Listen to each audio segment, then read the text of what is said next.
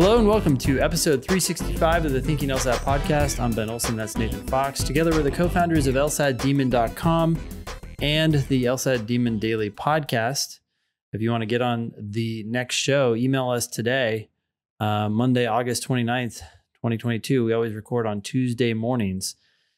In any case, the next registration deadline is Thursday, September 1st. That's for the October test, so just around the corner.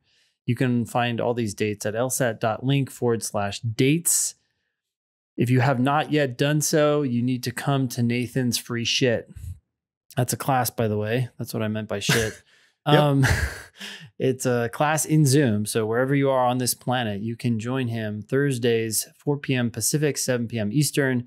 The next one is Thursday, September 8th, and it's Get Greedy on the LSAT. What are you going to talk about? So Get Greedy is kind of a core philosophy at the Demon. And the idea is just don't max yourself out with any particular target score. And if you've done well, it's actually a good reason to try for even more. We are reminded frequently of Andy Dufresne in Shawshank Redemption writing letters to get funding for his prison library. Sure. Where he wrote a letter every week for 5 years or something. And then finally they sent him some money for some books and said, please stop writing us letters. Yeah. And Andy Dufresne turned around and thanked them for their donation and spent the money and built up the library and then started sending 2 letters a week instead of 1. And that's kind of what we want you to do with the LSAT. You know, we see people who are like, well, I was thrilled to see my 171, but you know, I have practice test scores that are 177. Do you think I'd be crazy to take it again? And sometimes people will tell them, oh, you'd be insane to take it again. What if you score lower?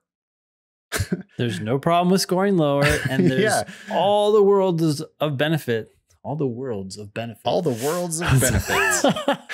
If you take it again, because then you could get, I mean, look, if you got a 177 or a 175 or a 173 on a practice test, you're going to get it on a actual test. Yeah. There's no reason why you can't put that on your official record. If your practice tests indicate that you're capable of that, then yeah, you are capable of that. And you should just take it again. If you score lower, who cares? Law schools care about your highest score. If you score higher at all, it's just nothing but upside. So there's every reason to get greedy on the LSAT.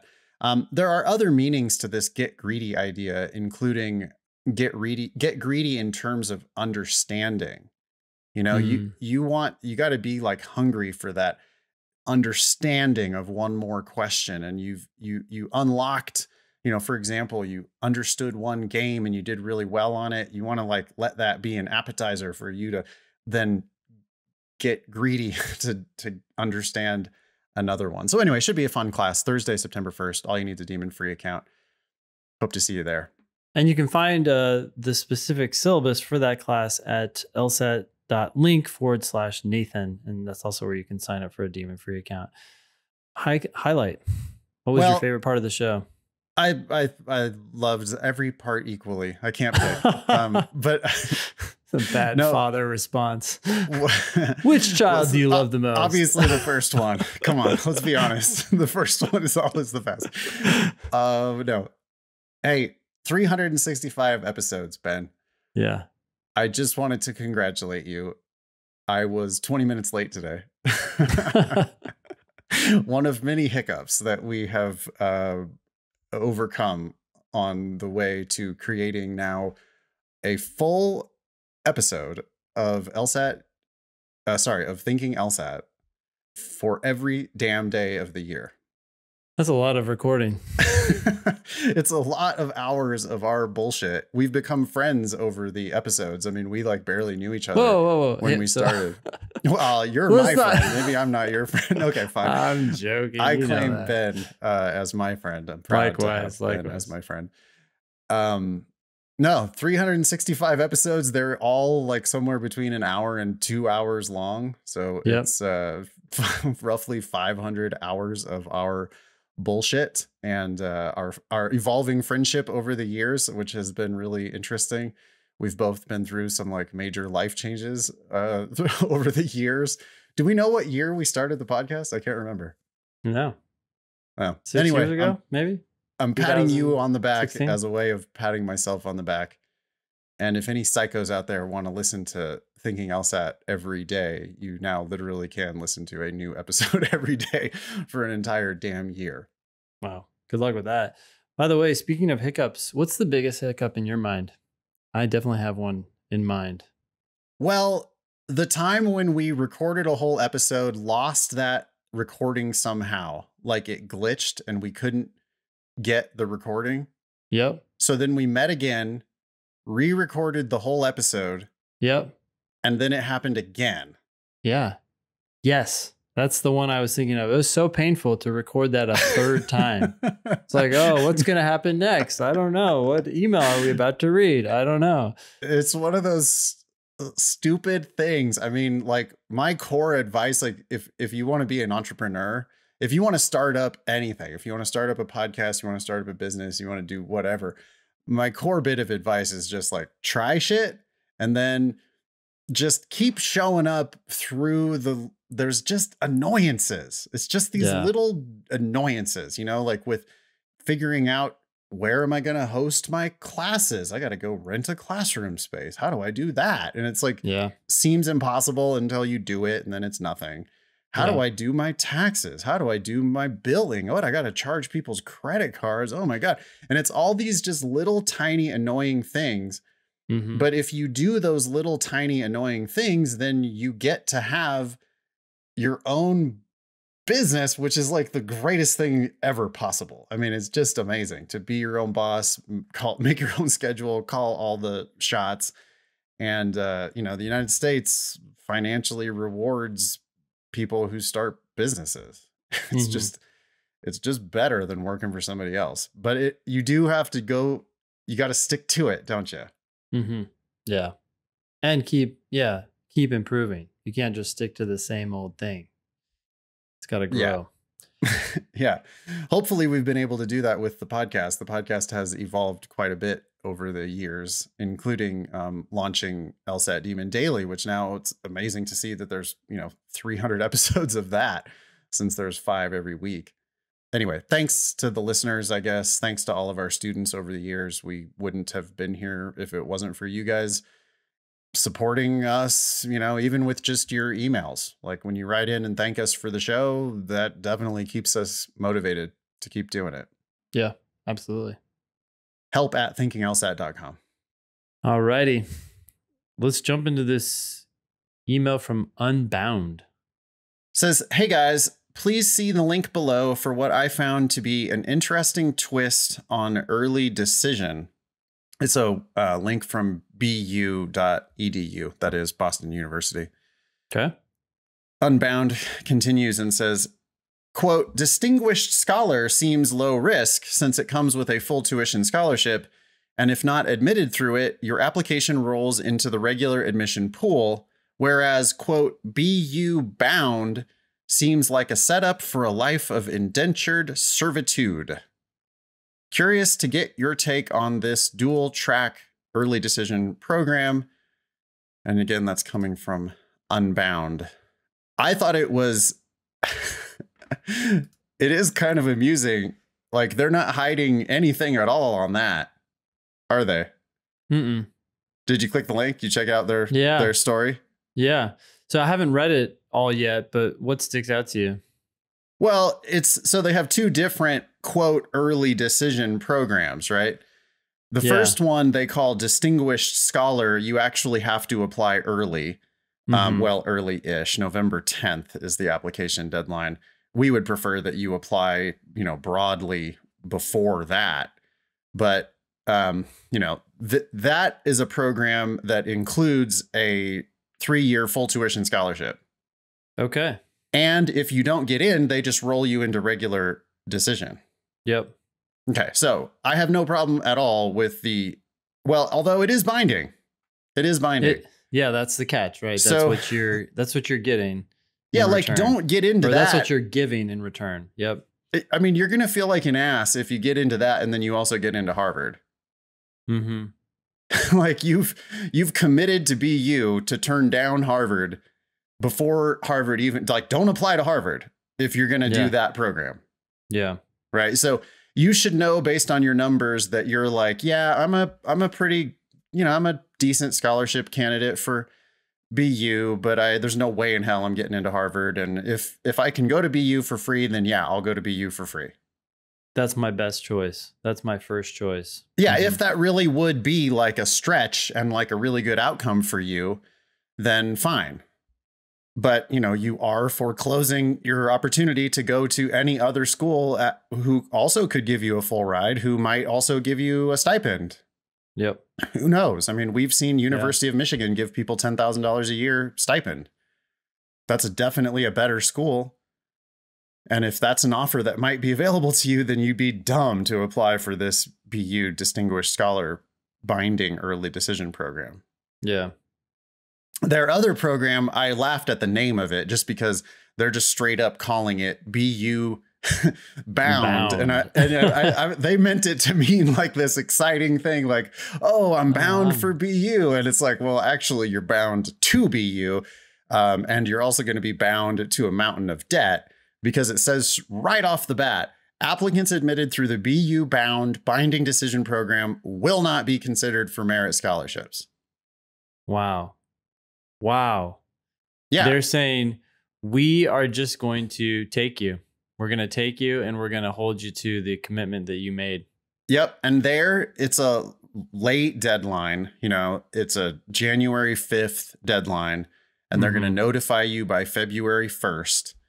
And if you really need to make your parents happy, and if your parents are going to pay the $65,000 a year or whatever insane tuition BU charges, because they're telling you right off the bat, we're not going to give you any merit money at all if you apply through this program. Listen to this next sentence. It says, applicants for whom financial aid is necessary for enrolling should not apply through the BU bound binding decision program, but rather through the regular decision program. So they crafted this program, this BU bound binding decision program for rich kids. I'm just imagining shackles. Well, it's so funny. BU bound. Yeah. But yes, they invented this program. Go ahead. For rich kids. Yep. They're like, yes. Okay, we want rich kids to come here and fund our high performing kids who are probably also rich, but we want some people to come here and fund the rest of the program. No shortage of rich kids at BU and BC. I mean, I've lived in Boston for a while, so there's lots of rich kids around, lots of rich parents around. And if that's you and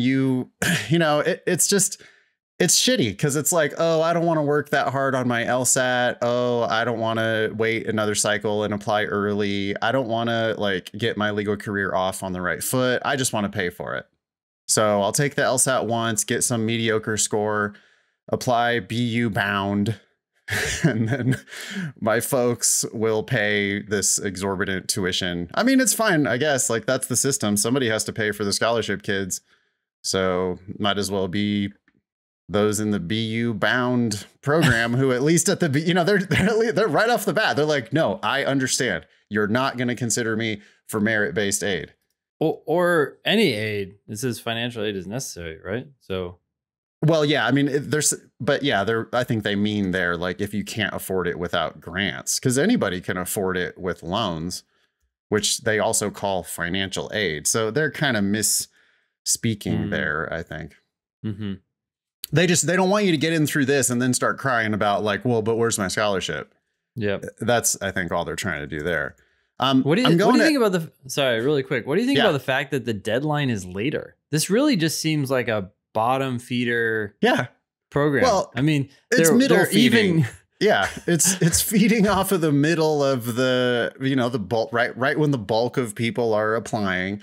So it's just not their other program is trying to get superstars, right? Or stars that are willing to bind themselves to BU if a full ride is associated with it. And that's okay, for those spots, it's actually going to be competitive and you have to apply early.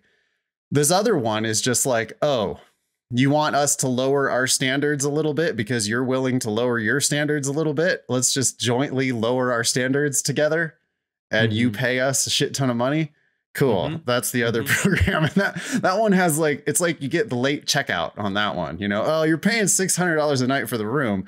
You can stay a little later. Like you're fine. It's a resort. It's fine. I wanted to look up really quick.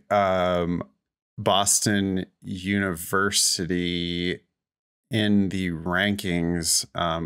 There's Boston College. So Boston University Law currently ranked 17th by US News. Where's BC? I want to see if they're actually different according to the what do we call it, 2X rule now?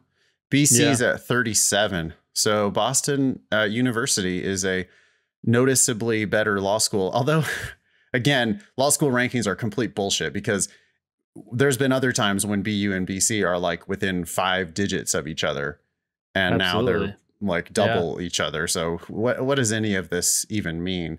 But what I wanted to look at was the BU 509, so that we can look into a little bit more what's happening here.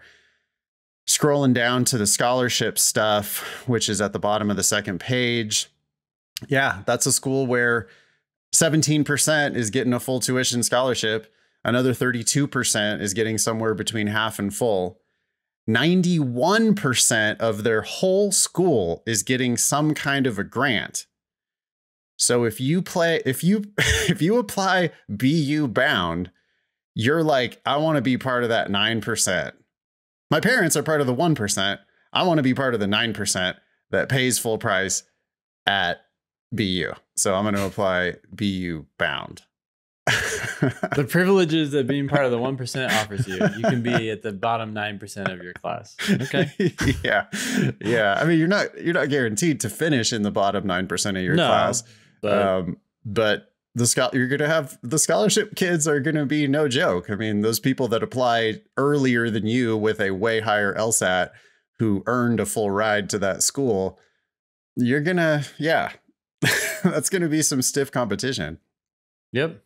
Thanks, Unbound, for sending that in. That was a great little bit of intelligence, by the way. I really appreciate it when people email us, help@thinkinglsat.com, little news or tidbits, interesting new programs that the law schools are putting out there. That was super helpful. Thank you. Absolutely. Let's jump into pearls versus turds. This is where we take some wisdom from wherever and decide whether it's good or bad. I guess I shouldn't say wisdom. Some advice, right? It's not wisdom yet. Yeah, it's advice. And we're trying to decide whether it is a pearl of wisdom or if it goes on the turd pile. This one came from Haley on our team, forwarded this from, I believe, a Demon student. Okay. Hey, y'all. Was doing some drilling and thought of a good phrase to keep in mind that has helped me out. Wanted to hear your thoughts on it. Quote, pick the answer that is hardest to argue against. This helps me get into the right mindset of picking apart each word in the answer and seeing if it ruins the answer choice. If you're being critical enough, you'll often reject all 5 before lowering your standards and going back through, almost like checking the fridge for food, not seeing anything satisfying enough and checking again a little later with lower standards. Okay, Brad. Let me know what you think. Thanks for everything you do. My initial reaction to this is not an immediate vomiting, you know? I agree. Yeah. Pick the answer that is hardest to argue against. It acknowledges that the correct answer is not always perfect. True. I think it's really good for must be trues, supported strategy questions, necessary assumption questions, flaw questions, anything where the burden is on you to prove an answer. It's like you're vouching for that answer. Well, you don't want to vouch for something that's easy to argue against. Mm-hmm. So pick the one that is undeniable, right? On those types of questions. Yeah. I wonder how I feel about it. I'm not sure how I feel about it on strengthen questions or weaken questions. I could still see some value in it in the sense that sometimes, you know, these answer choices require us to make some sort of an assumption and people are arguing against that assumption. And it comes down to, okay, how big of an assumption do you really think that is? And they're, oh, I don't know. Well, I can't make assumptions. And it's like, yeah, but you have to make an assumption for this other answer choice too. Which one is the one that's hardest to argue against? Which assumption is the hardest to compete with? Right? Yeah. And if you interpret it in a way, then one of them is 100% correct. It's like they intended it to be like 100% correct when they wrote it. And if you like, every word has subtle shades of meaning, right? Mm-hmm. And so I love this idea of rejecting all 5 and then go, okay, well, nothing in there that I really love. Mm-hmm. Let me go through. I'll have to lower my standards just a little bit to give them another shot. And then it's like, oh, I read this word to mean that, but you maybe meant this word to mean this. Mm-hmm. And if this word means this, then yeah, it totally clicks and it's 100% correct. So I like that idea. Yeah. I think even on strengthen and weaken questions. So what I don't want people to do is to be on a strengthen question and on a weaken question and sufficient assumption, paradox, all the answer driven question types. You do have to accept the truth of the answer, right? You're not supposed to be arguing against the answer because the question told you which one of the following, if true, does a thing. So I don't want this tip to be taken as I'm going to just argue against every answer all the time. Absolutely. No, you have to accept those answers as true. The real issue is, does that fact strengthen the argument? Yeah. And some people are going to take issue with the connection between that fact and the argument on some occasion. Yeah. But so I guess the thing to do here, as far as this, pick the answer that is hardest to argue against. Think about, what if it's true? Then what would you say to argue against it? You know what I mean? Like, what would the other side say? If this came into if I brought this in to strengthen my argument, what would the other side say? Yep. And there, yeah, I want to pick the one that is the hardest to argue against. So if there is some assumption or something that like, well, we're interpreting this way to mean this thing, and then that's how it strengthens the argument. What's the other side going to have to say to try to interfere with that line of reasoning? What are the rebuttals? Compare how hard they're going to have to work to argue against any of these other answers. Yeah. Because what's going to happen is the other answers, it's like, well, they're going to blow those out of the water. Like, these are useless. This one, okay, maybe it's not perfect. Yeah, I like it. The hardest answer to argue against. I'm willing to give it a pearl, Ben, if you are. I am. I was wondering if I would say it in class, and I could see myself saying it in class, especially when someone is arguing with answers. Okay, fine. You have an issue with this, but is it harder to argue against this or harder to argue against that? Yeah. As always, don't take this to be the be all end all of logical reasoning, because one huge mistake that students make is that they just always want to dive right into the answer choices too quickly to begin with. Sure, absolutely. Right. And with this, like, oh, well, I'm just going to pick the answer that's the hardest to argue against. So A. And it's like, what? You didn't even read the argument. You didn't read the question. What are you doing looking at the answer choices? Yeah. And that's pretty common, right? Yeah. Super common. Okay. I was confused about question 19. I was stuck between C and D. And it's like, whoa. Everybody slow down. Read the argument to me. Yeah. Let's see if we can understand this argument. Okay. The scoreboard is 20 pearls, 65 turds, and 24 ties. If you have a pearl versus turd candidate, email help@thinkinglsat.com, or you can find us on social at Thinking LSAT. This next email is from Anonymous. You got it? Says, hey, Ben and Nathan, I have a PhD in biochemistry, cell and molecular biology with a focus in virology, and have done research in academia and industry. Wow. I would like to transition into biotech/pharma intellectual property law. Okay. Why? Yeah, that was my question too. What prompted that decision? Maybe you know a lot about this and this makes sense, but It's the thing is you're looking to transition into law.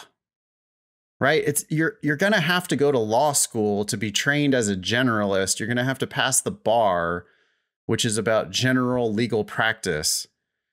And then I believe you that you'll be able to find your way into biotech pharma. But like IP law is just this whole giant area of arcane shit that do you really want to be a lawyer or do you want to do science? Because if you want to do science, this ain't going to be science. Nope. You're moving away from the science and moving toward refereeing scientific disputes. Well, toward arguing about money, like fighting for money is essentially what you're going to be doing.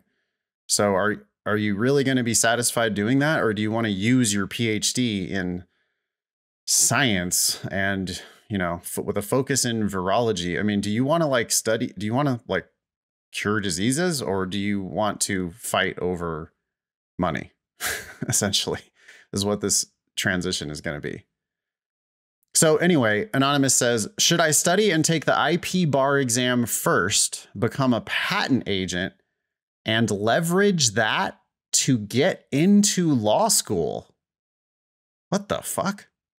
I'm confused because it's not hard to get into law school. Like, no, to get into law school, get a high LSAT score. I mean, I would consider taking this path for a different reason, not to get into law school, but to figure out whether this is the path you want to take, assuming that you can do it more quickly and less expensively than law school. Yeah, Anonymous continues, if I passed the IP bar, I could possibly work as a patent agent while I attend law school part-time. And yeah, I mean, I've had former students who have taken that path, and that Absolutely. seems to be a really good path. Mm-hmm. I mean, it sounds like, so Anonymous continues here, or would you suggest that I do law school first and then study and take the IP bar exam after law school to become a full patent attorney? If you're going to have to take it either way, I would take it first, because if you hate it, you're done and you haven't wasted 3 years of your life and some money on law school. Yeah. This like idea seems pretty half cocked, honestly, right? It's like and I mean, we appreciate you for emailing in, but it doesn't seem like you have any idea what you're getting yourself into. I imagine law school would set the foundation for the IP bar, making it easier. No, I think it's the other way around. No. I don't think you learned anything in law school for the IP bar. I think that's a totally different deal. I don't know. I'm not an expert in this area, but think about how much law school prepares people for the bar exam. It doesn't. Like zero. Yeah. So why would it prepare people more for IP? Not at all. Yeah. Anonymous continues. Also, I am old, 42. That's not old. Do you think the time I spent getting research experience will help me enough in IP law to make my age not as big of an issue? And then, okay, I have a 3.64 UGPA and had a cold 156 LSAT diagnostic on Khan Academy. Don't use Khan for your prep, please. Khan sucks for prep. Use us, biased, but LSAT Demon is way better. You're going to end up, I mean, like, if you studied with us, I would have no doubt that you're going to end up in the 170s. 156 cold STEM degree, PhD in biochemistry. Like, you're not going to have a hard time with the LSAT. You're going to kill the LSAT. Yep. So 3.64 in STEM and a 170 something, you're already a candidate for, I would think you're going to get offers from top 14 schools. Mm-hmm. So, and that's regardless of your age. It has nothing to do with that. I think you're worrying about lots of wrong things. I mean, you don't have to do, law schools are going to be begging to have you. Like, law schools would be extremely lucky to get someone like you. It's very rare that people with science brains want to transition into law. So I I don't know. I would just encourage you to do more research about IP law specifically. Like, do you know IP lawyers? You need to know IP lawyers. What they do and whether they like it and whether you're likely to like it. What their path was. Did they do the patent agent thing while they were in law school? Did they go part-time to law school? How did they get their job? Did they have to go practice in big law for 10 years first? Or were they able to go straight into this kind of IP work that you seem to be interested in right out of law school? Is that even a thing? I don't know that there is a path. There must be a path to this job. Any final words for Anonymous? No, you're going to learn a lot more, though, from talking to someone who actually does this. You're going to know what you need and what you don't need better than you can learn it from us. All right, we got a couple Anonymous in a row here. Okay. Hey, I just wanted to share some recent success I've had solely because of the podcast. I took a cold practice test this past January and scored a 149. That was my spring semester of my senior year. And being a Division I athlete, I had trouble being consistent with my studying. From then till about late May, I was using other LSAT resources that proved to not get me anywhere. I took another practice test in May only to find my score stayed exactly the same. Although I wasn't consistently studying throughout this period, I was still very surprised my score did not move despite me having an understanding of the test, or at least I thought I did. In May, I won a free Blueprint 3-month class giveaway and thought the regimented schedule would help me. At this point, I would begin listening to Thinking LSAT a lot more, and it made me see how stupid the course I was doing was. I was also on the job search at the time, so I decided to drop the class and focus on that process.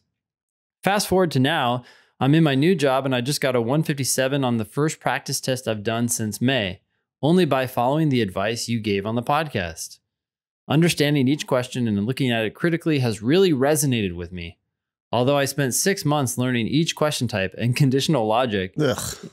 Yeah, seriously. In taking my most recent practice test, I didn't once think about, is this a pseudo sufficient assumption question? BS?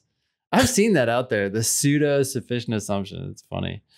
I simply read the argument critically, understand it, read the question, understood it, and by this point, I could predict the answer, mostly. My weakest section was logic games, which was promising, -7, because I haven't allotted much of any studying to that besides basic 1 1-to-1 games. What's 1-to-1 games? No clue. We didn't understand. Do types here, so you're not helping yourself with that nomenclature. Yeah. I didn't understand 3 logical reasoning questions, 4 to 5 difficulty, and I wasn't able to reach the last 3, although I got those right afterwards very quickly. My reading comp was -6 because I rushed the last passage due to time pressure and didn't fully understand. I plan on using Demon Live soon because I can now afford it and just started using the free version last week. But in the meantime, I would like to thank you both for the podcast and your free wisdom. Oh, there's wisdom. Maybe we have wisdom. I finished my undergrad with 4.0s the last 2 years. LSAC will be 3.6, I think. And I have an ultimate goal of 173 plus. As a URM, I will absolutely not pay for someone else's tuition, so I'm taking all the time I need to study. I would like to apply in fall of 2023, so I feel pretty optimistic about my goal, and I look forward to using Demon Live.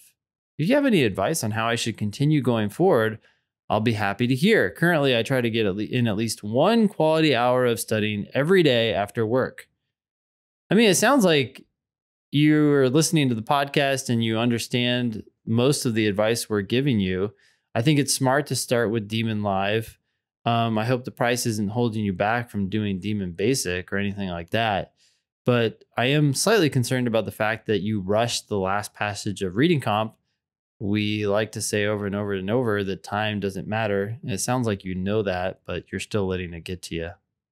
Yeah, your problem was actually that you missed questions on the first 3 passages on reading comp.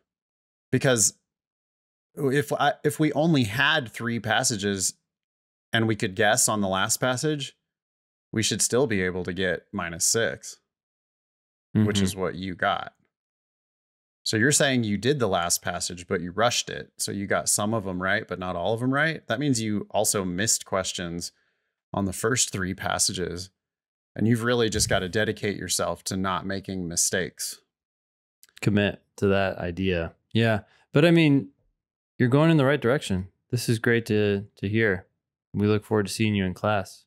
Do you have any other advice? 149 is a great diagnostic. I mean, that's like totally solid place to start. Many people will make it to 170 if they started at 149. Bummer that you wasted 3 months with another prep course. Bummer that you spent 6 months learning question types and conditional logic.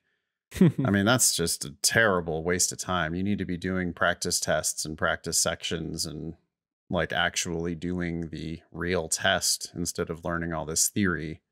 Yeah. Yeah. Do 1 month of Demon Live as soon as you have the time in your schedule, and just give it your best shot from there. You're doing 1 hour of 1 quality hour of studying every day after work. Might not be possible, but I would consider maybe moving that 1 hour before work. I know that has helped other students in the past get more out of their study time, because after work, I mean, depending on how taxing your job and your commute are, and then you could get distracted by dinner and TV and whatever. And maybe if you just set your alarm an hour earlier, you'd be less rushed and really get in that high quality 1 hour of work. Yeah, I think it's worth considering and possibly trying. That's not to say, though, that we're saying, oh, if you're studying after work, you can't do that. Of course, maybe that's your best hour and that's what you should do, but definitely worth considering. It's nice to do things when you have more willpower. My only concern is you wake up too early. You got that mental fog. Just, some people got to figure out whatever that best hour is. Yeah, well, I guess that's what I'm saying. Wherever your best hour is. Yeah. Yeah. Cool. All right. This next one is from Anonymous. It says, "Hey, Ben and Nate, I was wondering if writing my personal statement on how I didn't do well in school in my past is a good idea." Nope. No, it's not. You're applying for school. You do not want to emphasize anything related to you being bad at school. Let's draw more attention to my failings. Nope. No, it's like if your GPA, if your GPA is bad, you don't want to draw attention to that. You want to draw attention to other stuff. Anonymous continues, "For example, I was a terrible high school student." Okay, but nobody gives a shit. High school grades aren't reported to the law school. High school is high school. That's in the past. That's not today. So we don't ever want to hear really anything about high school students on your personal statement. I mean, unless you really achieved something extraordinary, like you were in the Olympics while you were in high school, which you could have been, then that's a reason to write your personal statement about high school. But otherwise, no. Anonymous continues, "I was dealing with bullying/chronic stress on a daily basis and finished with a 2.3 GPA, semicolon. It was hell." Again, you just don't even, that sucks, but you don't need to mention that at all. "I had to start my first semester of community college on academic probation due to failing dual enrolled classes I took in high school." Unless that shows up on your community college transcript, I don't think you should ever put it anywhere in your law school application. It's, it's just not helping. All it's doing is muddying the waters at all, right? I mean, They go on and say, "That was when I woke up and dedicated myself to being the best student possible. It also helps that I love the college environment and don't have to deal with assholes who pick on me anymore. I have gotten nothing but straight A's since attending actual college classes. My LSAC GPA is a 3.64. It would be higher if I had taken school more seriously when I was in high school, but it's whatever. All I can do is move forward. So my question is, should I write about this in a personal statement? As you guys recommend, I want to show how much I have grown and accomplished. This is an addendum. You could say my GPA for my college classes is a whatever, 4.0, supposedly. I have a 3.64 because of some high school classes. Yeah, due to some dual enrollment high school classes. But don't go into the bullying. Don't go into the stress. Don't go into the assholes who used to pick on you. That really sucks. And I'm sorry that that all happened, but it just doesn't, it's not a feather in your cap. It doesn't help. You're not getting into law school because of sympathy. You're getting into law school because 3.64 is a pretty solid GPA. And you write that addendum and you say, hey, I had a 4.0 for the last 7 semesters of college. That's awesome. Yeah, that's great. And if that's the story we're talking about, then, well, this is not, I don't mean to suggest that this should get into your personal statement. I'm just saying that your application is a story. It's a package story. And one small piece of that story is this addendum. And that small piece looks really good. All my college classes, I have a 4.0. Okay, great. We don't need to hear anything about this past stuff. Instead, let's talk about something else that you've done recently and done well. Yeah, if you want, I mean, you say it in the last line of your email. You say, I want to show how much I have grown and accomplished. Focus on the accomplished part. Yeah. I mean, we all used to be kids. We all have grown. We all were idiots in high school.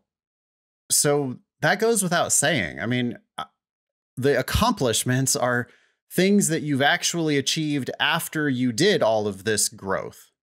And, you know, if you're like still in college, I don't know, maybe you don't have huge achievements or anything, but maybe you were involved in a campus organization. Maybe you worked while you were in school, or maybe you're a couple of years out of school and you have some work stories to tell.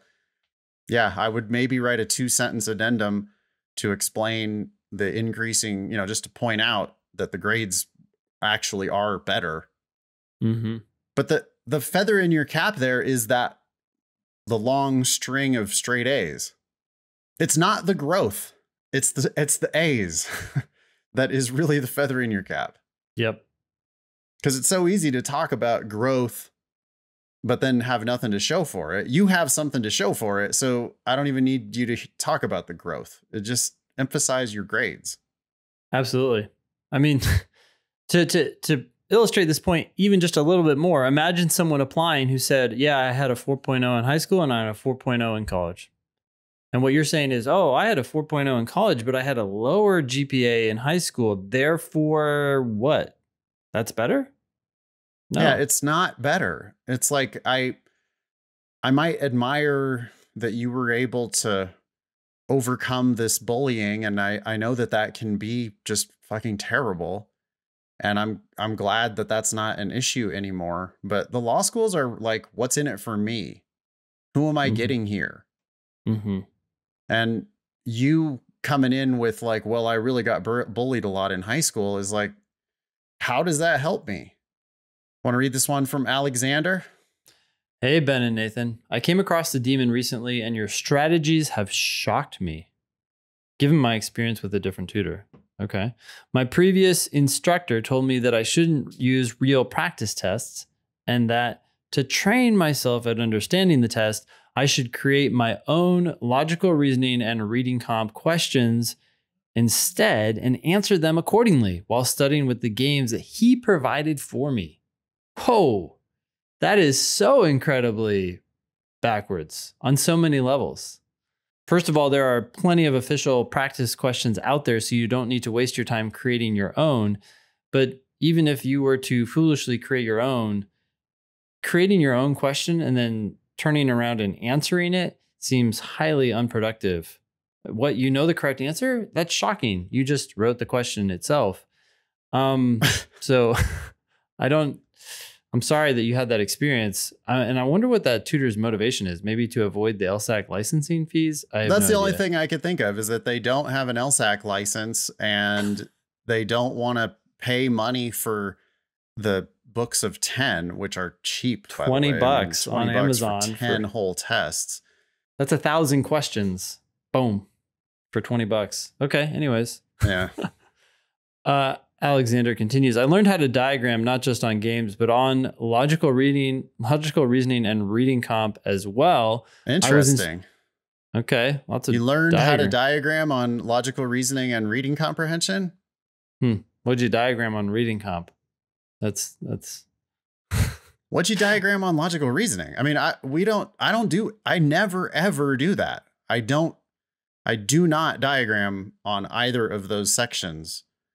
We don't do that, but we've seen lots of people, and I myself have done it before. So I can imagine one or two questions where people might be tempted to do this, but reading comp kind of blows my mind.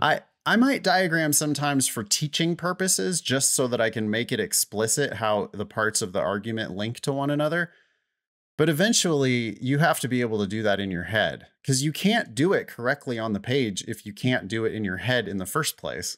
Well, hold on. I want to clarify something there. I don't even think you're diagramming in your head. I think you're using a different part of your head when you try to understand. I think that's right. Like I actually understand it, and then I can, if I want, translate it into visual representation. Yeah. The problem with diagramming is then people shut off that intuitive part of their brain and they just like become a robot. Oh, and then you confuse sufficient for necessary. Or whatever. You mess up something else that they're not testing with the arrows.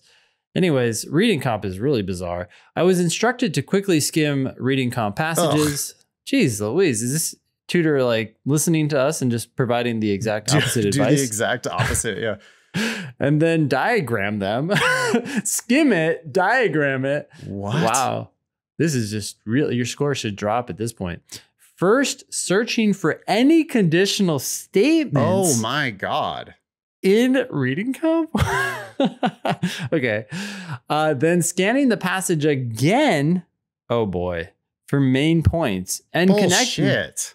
What are you talking about? Scan the passage for main points. You can't scan the passage for main points. The main point emerges from the totality of the passage. It doesn't even have to be explicitly stated. How the hell are you supposed to scan the passage for the main point? Main points, mind you. Poor Alexander. Thanks for writing in. I'm sorry that you encountered this tutor first. And I'm glad that you've left. I think you have. Anyways, you continue. You then connect any conditional statements or premises with a main point on an extra sheet of paper. On reading comp. Wow, this is just bad. This is pearls versus turds, but turd after turd after turd. I also was given RC flashcards to help me memorize and drill question types on my own time. For reading comp? Question types? They're all must be true, yeah. Except for like a section. It might be a strength question. Anyways, I started with a diagnostic of 148, and I have only been able to increase my score to a 150 in the 4 months and $1,500 I paid him. Well, I'm glad your score didn't drop. Yeah, it's kind of surprising that your score didn't drop. I mean, every single one of those tips was bad. Really bad. Just a complete distraction and harmful. I'm signed up for the September and October exam, and I hope to get a 170 to make myself competitive for a JD/MD program. Nope. Do one or the other. Either be an attorney or a doctor. Don't be both. Yeah, I'm gonna not argue with that this time around. I'm arguing with I'm signed up for September and October and hope to get a 170. You're at 150 after 4 months of studying. What kind of miracle do you think is going to happen that you're going to now make 20 points of improvement in the September test is like in a month? We have helped people make a lot of progress, And, maybe, I don't know. It's already past the September registration deadline, so you're not getting your money back for that one. You might as well just leave yourself registered for that one. And then if you're ready, you could take the test. The October registration deadline is September 1st, which by the time this airs, it's like tomorrow. I mean, if your practice test scores aren't like already in the 160s, then you shouldn't sign up for that test unless you don't care about the wasted $200. What do you think, Ben? I think I would unenroll from October. I don't think you want to be tempted by it or accidentally not withdraw and then lose one of your opportunities. Or wait, if you just don't show up, does that No, you got to withdraw. If a no-show is on your record. Yeah. Yeah. Okay. So just get out of these because you need to be scoring in the high 160s if you want to break 170 for your plan. Yeah, I'm really sorry, Alexander. The $1,500 that you wasted on this tutor really is less than the 4 months you wasted on this tutor. You've been going backward. I mean, you haven't made any progress. All of these things are the wrong way to think about the test. So Alexander says, how do I unlearn what I was taught from my former tutor? You have to develop new habits. And the way to start doing that is to focus on understanding one sentence at a time. If you just do that one thing in all 3 sections, read a sentence and try to understand it as best you possibly can. And that may mean not even reading the entire sentence. Just maybe read half the sentence and do you get it? Do you understand it? Focus entirely on that and keep coming back to that. When you're tempted to diagram, when you're tempted to pull out an extra sheet of paper, when you're tempted to skim, to reread, to look for conditional statements, any of that, when it comes into your head, just stop and say, no. The only thing I have to do is understand the sentence that I'm reading right now. And do I get it? Do I really get it? Does it make sense? What the author is trying to tell me? Could I tell my nephew what the author is trying to say in words that my nephew could understand? If you can do that, you're starting to build the right habits and just let all of this go. Everything. Yeah. You're doing you're like doing the LSAT. You need to stop doing the LSAT and you need to be a lawyer. What would a lawyer do with this reading comprehension passage? Well, a lawyer would read it and actually understand it. A lawyer would not skim it. A lawyer would actually read it and understand it. Learn everything that's there to be learned. Yep. And you're like, I can't believe you had a tutor who told you not to understand. The name of the section is reading comprehension. Mm-hmm. So then the tutor who's getting $1,500 is like, oh, skim it. Really? Skim it. That's how I'm going to comprehend it? By skimming it. It's a bizarre situation too. How do you even write a reading comp question and answer? Write a whole passage? Seriously, that's what I'm wondering. Then write questions about it? It was just total waste of time. I mean, it's just ridiculous. I don't know who this clown is that you've been working with, but I'm glad you fired them. And,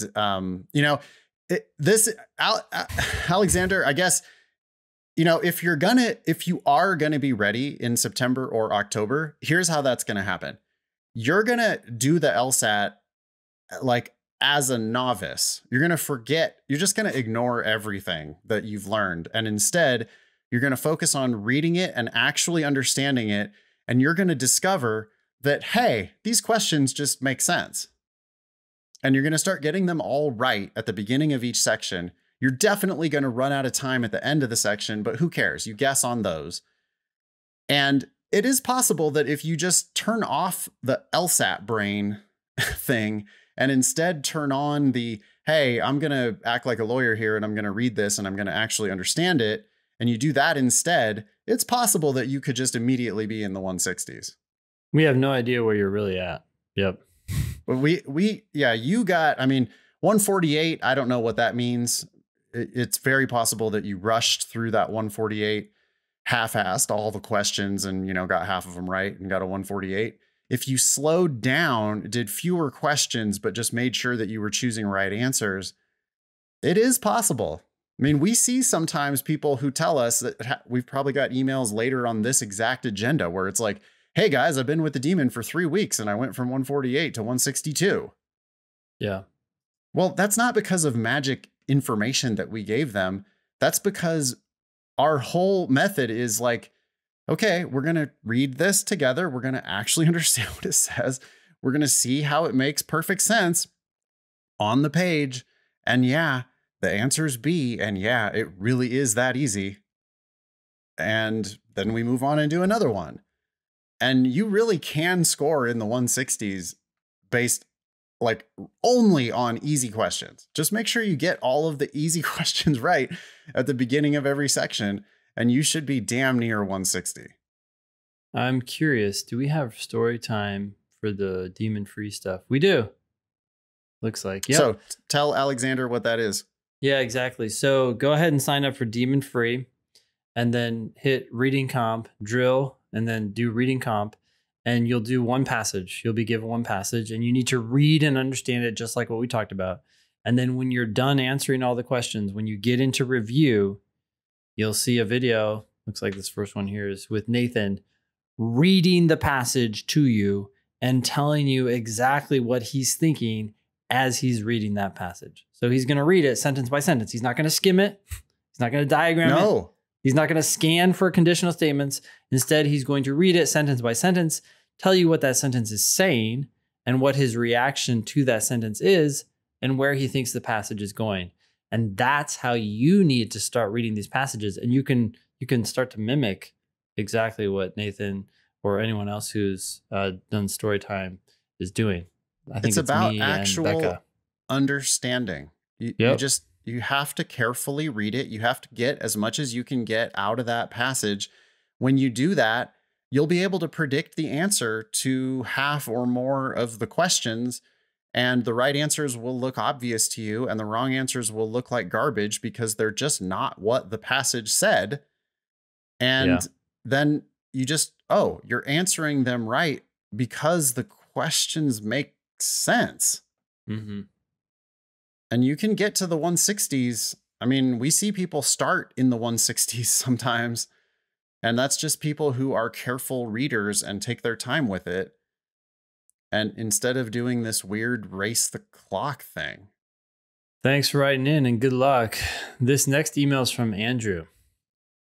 What's up, guys? I'm Andrew, and I have a question regarding my diagnostic and potential improvement, along with how I should approach studying for the test. I'm a demon-free subscriber, but I have mostly been going through 7 Sage's core curriculum since mid-June.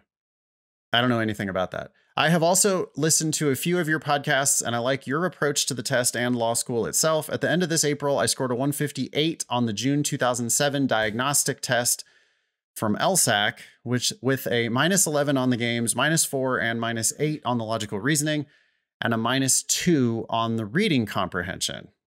I really wish you would have done that, Andrew. It would have been great if you would have done that test on the demon, because demon free has that test. Not only that, but we have videos and written explanations for every question on that whole test. So doing it on LSAC means you don't get any advice, or God, if you do get like their advice about the questions is not good. It's a little bit of a workaround, but one thing Andrew could do here, if there's still any value in going back and reviewing this, is you can start the June 2007 test, do end and submit, and then edit your answers in review and just put in what you put in before. Also, you could just go straight into the explanations, right? Mm-hmm. And just look up explanations on our demon free. Because, I mean, you struggled a lot with the games. To clarify where that is, by the way, that's going to practice, then going to tools. And then once inside the tools menu, you'll see explanations, and you can find explanations for all the tests in demon free, which is this June test, I think test 65 and test 73. Yeah. Okay. Here's the questions. 1, how long should it take for me to perfect the logic games section? I don't know. It's different for everybody. It took me like 6 weeks. It takes other people less than that, rarely more than that, frequently. And it can take a year or more. I mean, there's roughly 400 games to work on. And some people need to do all 400 of those games before they get close to perfect, or they do all 400 and they're still not perfect. So they start doing them again. I mean, it depends on, you've got a ways to go, minus 11 on LG. Mm-hmm. Anyway, I'm studying 1 to 2 hours a day, 5 to 7 days a week. And after a few weeks of drilling logical reasoning, I have been exclusively doing games until I get them perfectly. What? I don't know. Listen to what that this, means. Ben. Yeah. I do feel like I'm more familiar with the games, but it still takes me anywhere from 3 to 6 tries to get a game correct on time. You know, this is related to This is Seven Sage. Yeah, we get Seven Sage refugees who talk about this foolproofing. I think that's what this is doing here, is trying to, quote, foolproof the game. Yeah. This is not good. What you're doing, Andrew, is not good. You're really wasting time. Why are you timing yourself on the same game multiple times when you're trying to get faster at it, but all you're doing is memorizing the game. Yeah. And the rules and how to apply If that exact game was going to be on the test, then this would be a great strategy because you're memorizing the game. So great. I mean, this would be a good strategy to do the day before the test, like cram, just do the same game over and over and over and over and over and over and over until you can do it on time. And then, okay, give me the test right now. I want to do the test right now, and do the test and replicate that exact same game on time. But the actual at that point, you just memorize the answer. So I know it's just so silly, because how do you not just have the whole thing memorized? And yeah, just the answer key is the important part if you're doing it that way. But I don't. And Andrew says, this hasn't improved a ton in the time I've been doing them. Is this to be expected? And after how many times should I expect the games to start clicking? Dude. So do a game, review it, learn how you could have done worlds when you didn't. Try the game again using worlds, or using worlds in a different way. If you don't know what we're talking about, you'll know instantly the second you start watching our videos. And then go to another game and keep doing that until you've done lots and lots of games. Yeah, you're not, it's this is like banging your head against the wall. You know, it's like, well, I'm not learning how to do it better. I'm just doing it again. Starting the timer again. Like, can I do it in 8 minutes? If I can't do it in 8 minutes, then I got to do it again. And then I got to do it again. Your problem is that you aren't like implementing any smart solutions to the puzzle. You're not like finding shortcuts in the puzzle itself. You're just brute forcing the repetition. Yeah, totally. I mean, the problem with the games is that you can prove why an answer is correct by testing out each individual answer. That's not an effective way to approach the games, but it is a way. And so if you're trying to get faster at that, you're just reinforcing a system, a solution that's going to not work. Also, if you're just trying to get faster, like I imagine maybe Andrew is like, he does the game and he clicks the stopwatch and he looks at it and he goes 7 minutes and 59 seconds. Yes. Yeah. And then he looks at the answers and one of them or two of them are wrong. Damn it. Okay. Got to try again. Mm-hmm. Just go back and do the exact same process again. Like where you're not, I mean, Andrew, watch our videos.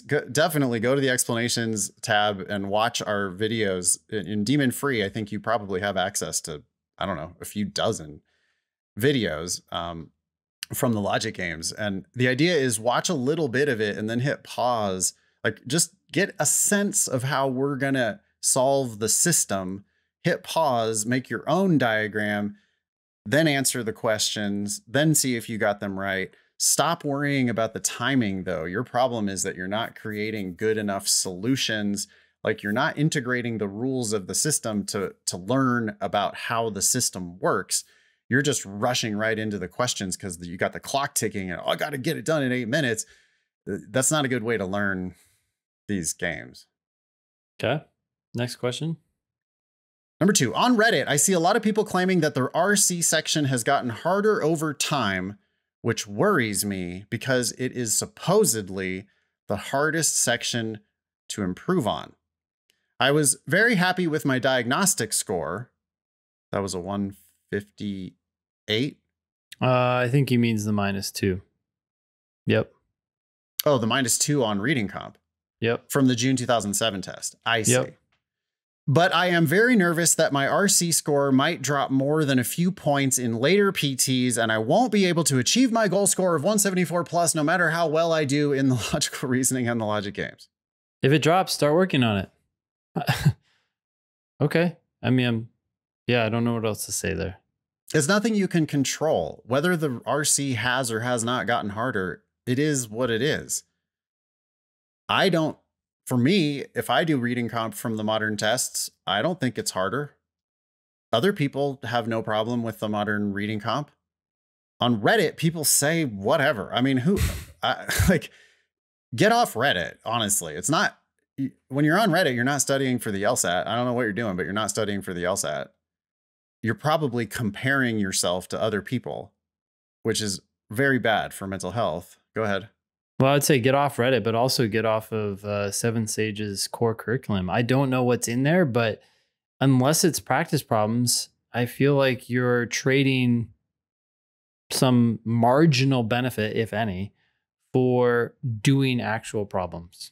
And that's just way more beneficial. Like our core curriculum is the practice tests. Let's do these tests and let's figure them out together.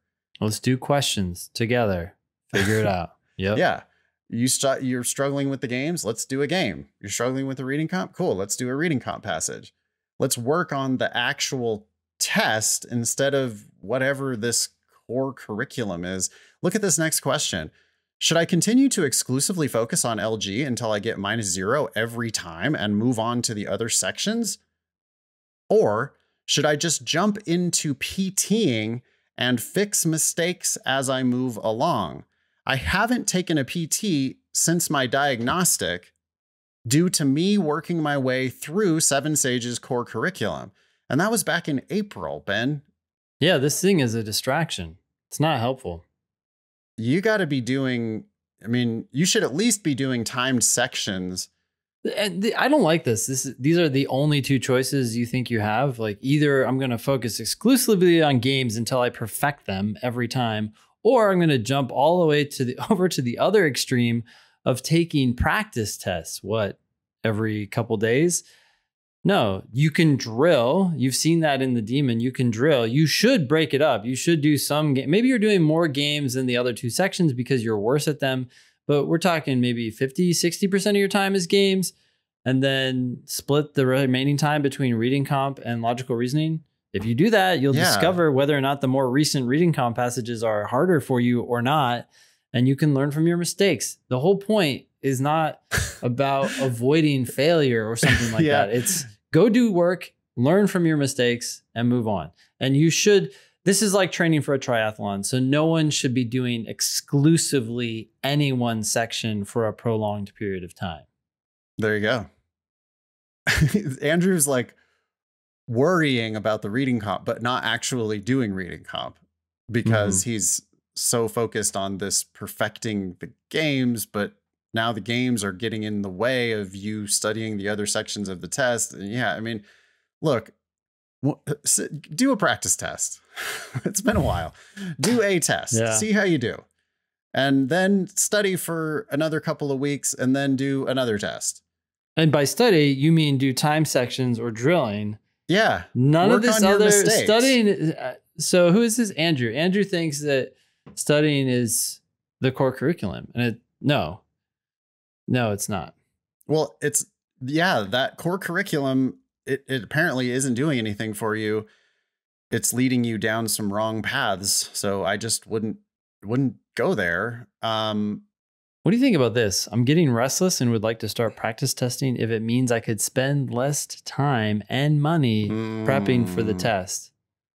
It will save you time. That's for sure. You've been wasting a lot of your precious time reading lessons. So it will save you time. I'm worried about you saving money. I want you to save money, but I'm concerned that you're going to, what are you going to do? You're going to do a practice test and then not have explanations or good explanations to review it. And then you're going to end up wasting more of your time.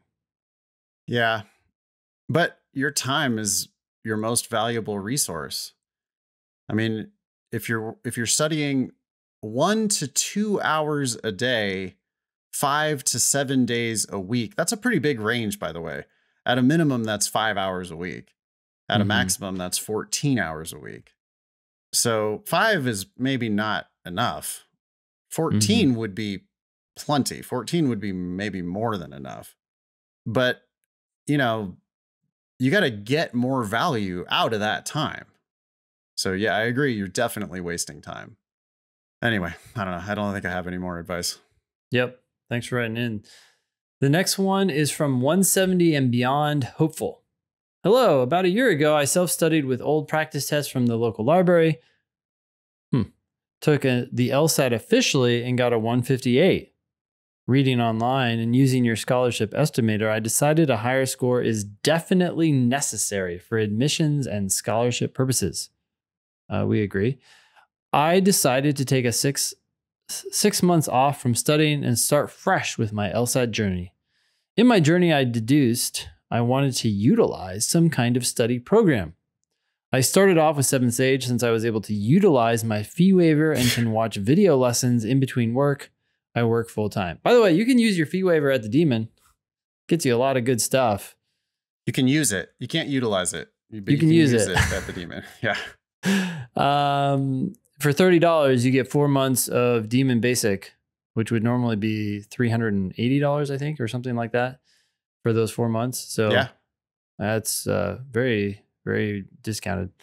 In any case, I was a user of 7 Sage for about 7 months. This past June, July, my scores have been wildly varying between 10 practice tests, ranging from 160 to 166. That's not a huge that is variation. Not hardly any variation, let alone wild variation.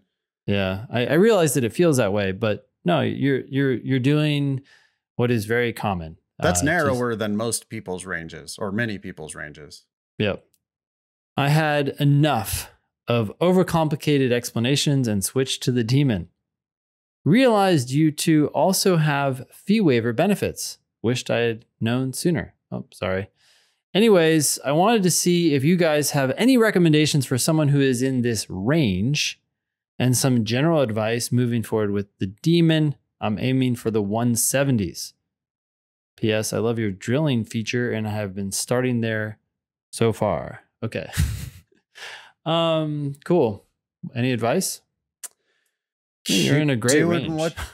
Yeah, I mean, you're doing well. You can do better.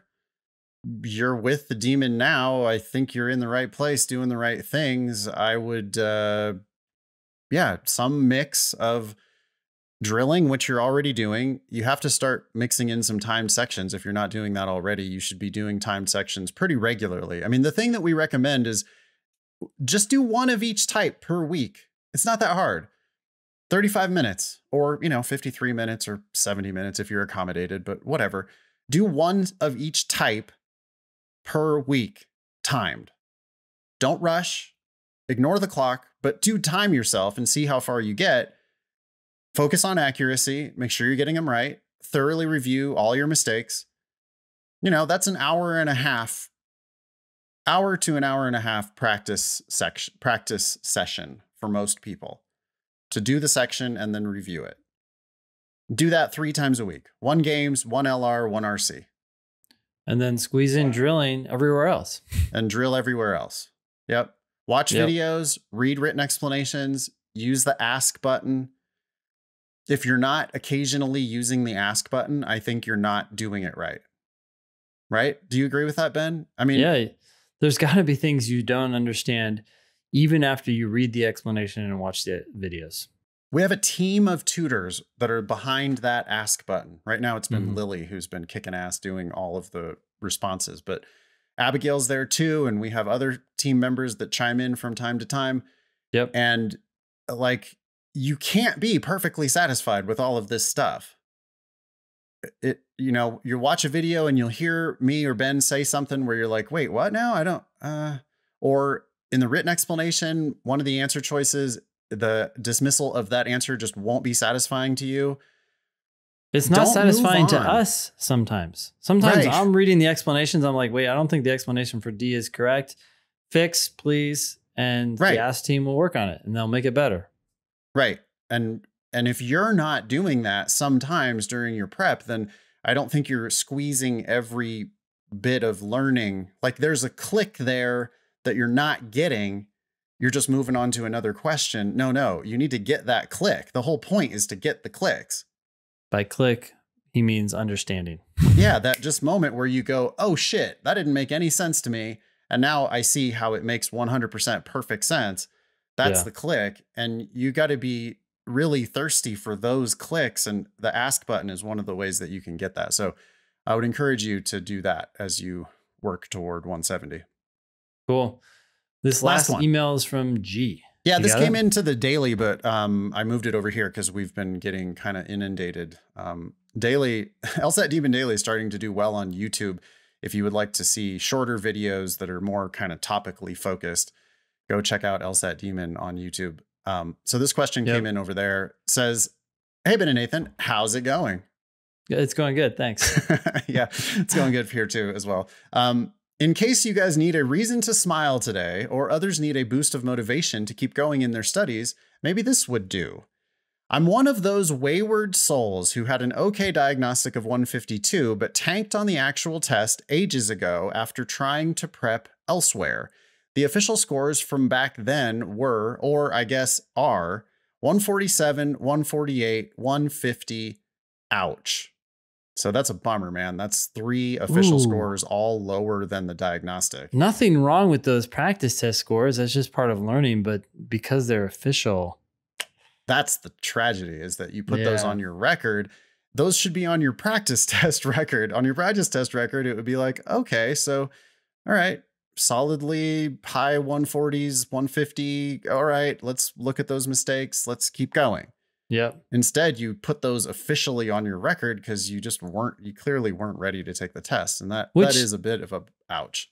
It doesn't matter that they're on your record for the fact that they're low. It's just a wasted opportunity. Right. That's really what the issue is. Law schools only care about your highest score, but you are limited to 5 times in 5 years. So, you got 2 more bullets to fire officially. Mm-hmm.